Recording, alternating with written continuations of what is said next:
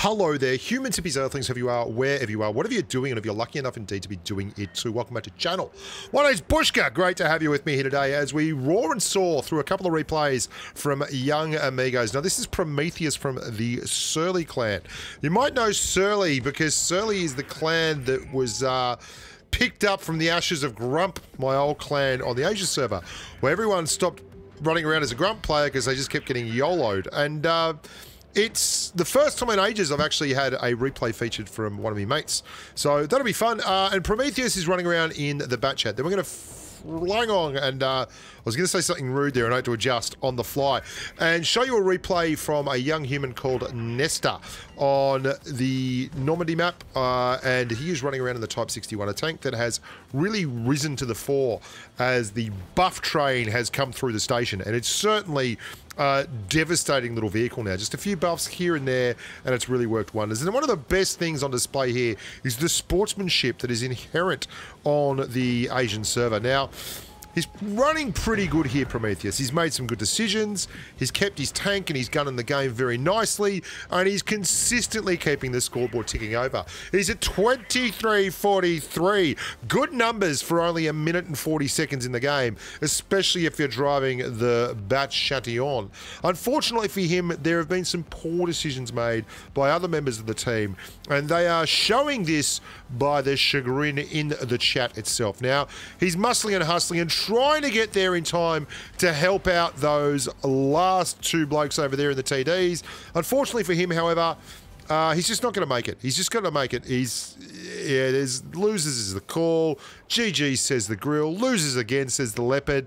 Everyone's communicating at another level now. They've moved past friendship, and a totalitarian regime is now in place. The Batchat is a noob. It's all negative, says Prometheus. Hand bang him, says Chinigi Invader. Batchat lick you. I mean, they're just, I think he's saying the Batchat is a noob like you. He's saying you're a noob too. Nice move there from our amigo. Look at him getting he's desperately got a, he gets a lucky bounce off the buttocks, and he's desperately trying to clear a tank before things get too tough. He knows there's one in that cap out there. He's just cleared one. He's only missing one other, and that's just Pop, so he's got all the tanks. And this is actually an excellent move. Caps the base and eludes the bad guys, while also maintaining. Oh, listen, so much for the Batchat is a noob. The Batchat has actually played a humdinger of a game, Chinigi the Leopard.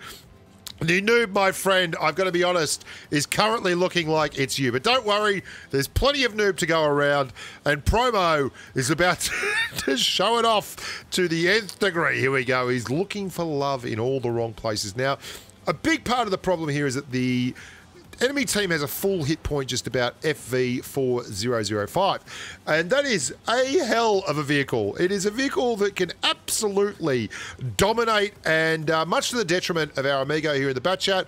Ooh, he's seen something over there. His light tank camo is doing good things for him. Hello? Yes, one more, go. Oh, tap-a-roo. Go for that full clip reload. Come on. Let the full clip happen. He does, and he's going to get the cap as well. Well, so much for the Batchat is a noob. I would go so far as to say the Batchat is the best player on the red team, but he's not silly enough to hang around in that cap circle.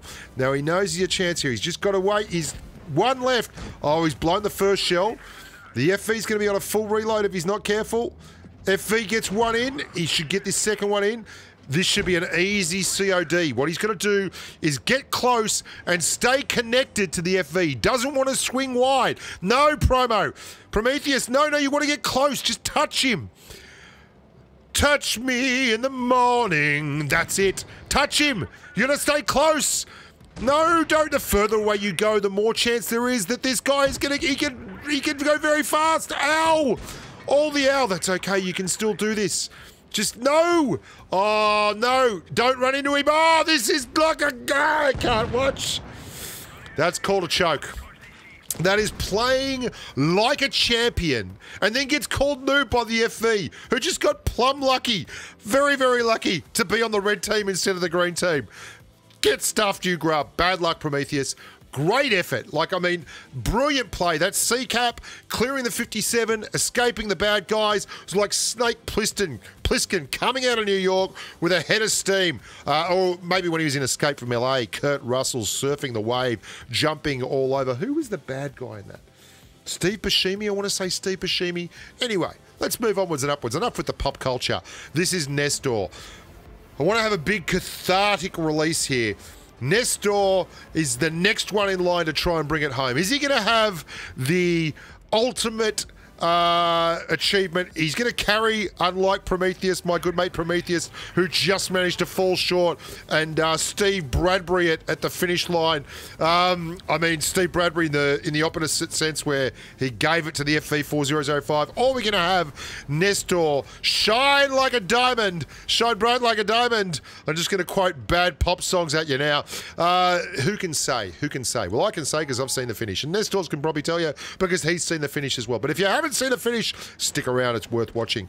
The 61 was originally a absolute schmozzle of a tank. It struggled to get on the board at all because people really just drove it to get through to the STB1. It didn't have anything it could hang its head on. Its gun depression wasn't special, its alpha wasn't special, its DPM wasn't special, its mobility wasn't special, its armor was god-awful, and it didn't have anything to really say, hey, this is my kind of tank, this is the tank I want to drive. That's changed. And I've done a review on the 61, and if you haven't watched it, you probably should, because there is a lot of stuff going on with the 61 now that it actually is a special tank. It does have a unique defining characteristic, and that is its DPM in conjunction with all the other middle-of-the-road stuff it had, which was goodish to great, but never special enough to just qualify it as the tank you would drive. And Nestor's going to make some very aggressive moves. One of the things that's in his favour here is he's obviously up-tiered, down-tiered. So he's dealing with a lot of lower alpha tanks. That is a very, very brave AMX CDC who does not know the vehicle he's facing, obviously, because the gun over there in the Type 61 will absolutely chew through him like a dose of salts. He has way more DPM than that AMX CDC, and he has a gun that is a much higher alpha, so that is a bad idea. The STA1 there, the little brother of the tank we're seeing, the penultimate tank in the line if you're searching for Tier 9 personified, that is the STA1. The Type 61 obviously is the tank prior to the STB1. Not to be confused. Nice hook around here. He's got a nice look at the unfortunate miss there, that AMX CDC getting out of jail on that one. And still, he's got 3k damage. Have a look at that. But there is not a tank down before we started chatting there. 2 fell there very, very quickly, but he doesn't have a lot of hit points.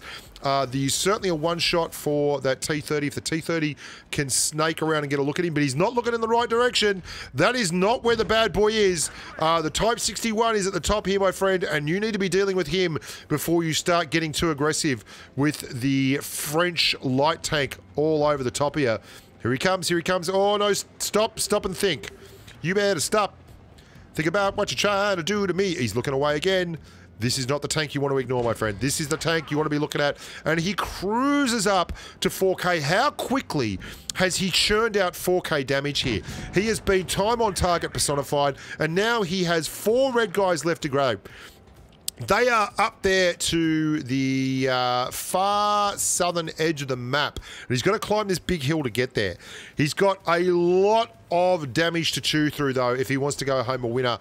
And they are 4 on 4, evenly matched as they head into the straight in this, the final of the, I don't know where I'm going with that. I'm just going to leave that there, put it aside for one moment, and we'll talk about something else. And that is how good this tank is when it's faced with Tier 8 opponents.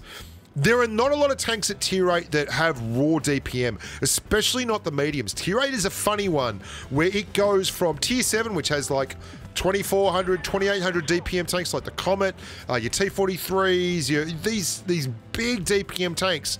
And then you go up to Tier 8 where the alphas rise, but the DPM tends to stand in the low to mid 200s, 2000s. And then you climb up to this bad boy where the DPM just shreds. And it is absolutely something you want to have a handle on as you, oh, there's that IS-3. He's about to feel the burn. Don't let it stop now. He's getting the flank. He's going to make good decisions here. The IS-3, that's a bounce. That was an unexpected bonus. That RU-251, he wants to be very, very careful. He's got the high explosive plastic, but Nesta knows what he's about.